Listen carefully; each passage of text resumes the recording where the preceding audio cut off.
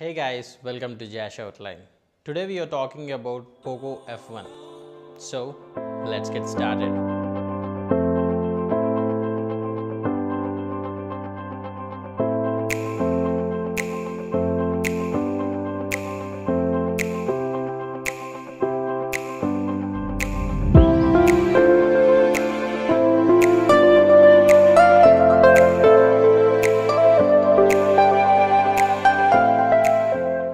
I have been using this device since 16 days. It's around 2.5 weeks. So right now I can tell you what are the good and bad in this device and let you know whether you need to get this device or not. So here is the Poco F1 review. I have categorized this Poco F1 into majorly 5 parts, which is build quality, screen, camera, software and battery life. So let's talk about each and every category. The first one is build quality. I can say that the build quality is not good or great, but it doesn't feel cheap also. Of course, it's made of plastic and it is called as polycarbonate.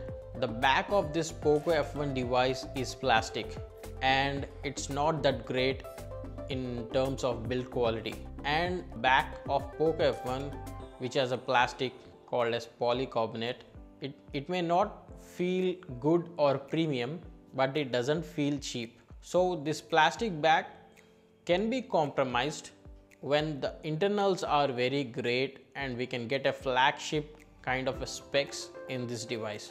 But in hand feel, when you hold this device in your hands, it doesn't feel that premium. I would rate build quality of this device as around 5 out of 10 because the back and sides of this device is completely plastic and the front has a glass. So now coming to the second part, which is screen. This Poco F1 has a 1080p screen. The resolution of this Poco F1 screen is Full HD plus.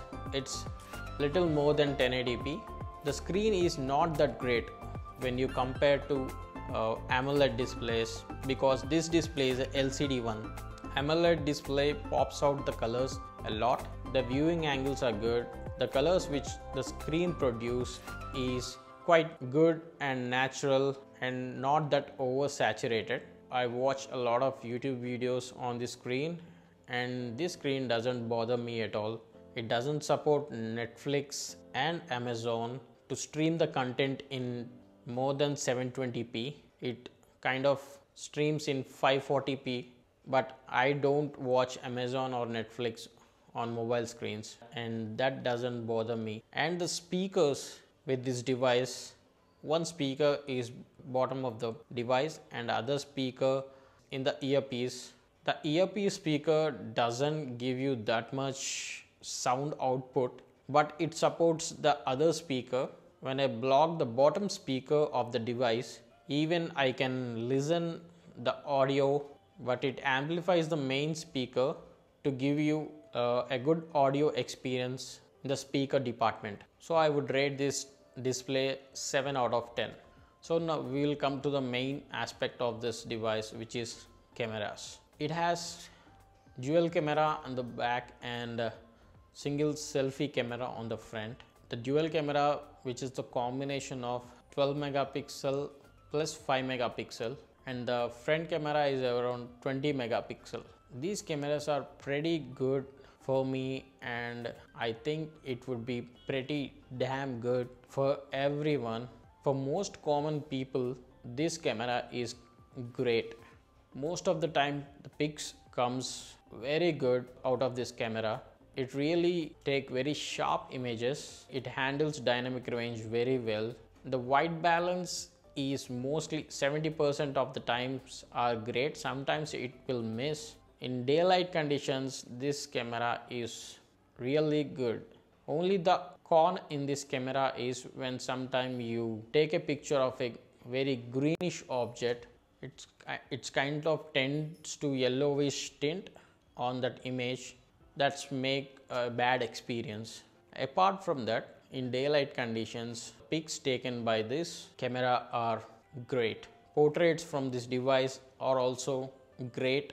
I can't say that they are extraordinary. I can't compare to Pixel, but the portrait mode works pretty good in daylight conditions and it produces very good results. In low light, it performs about average but not that great. In low light, the shots taken from this device are very usable.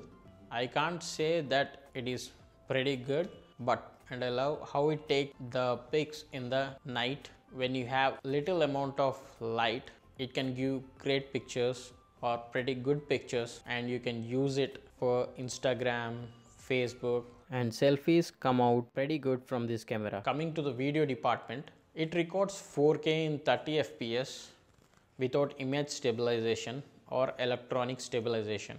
The footage which is taken from this device in 4K is a lot shaky if you don't have a steady hands. The footage which is taken from this device in 1080p resolution, which has electronic stabilization, is pretty good, and the video comes out very good without any shakes if you have a shaky hand also, and that's pretty good. And it has a slow motion of 1080p 240 frames per second also, and this comes very hand when you have a lot of light around you. And this has a time-lapse option also, and the time-lapse option is pretty good.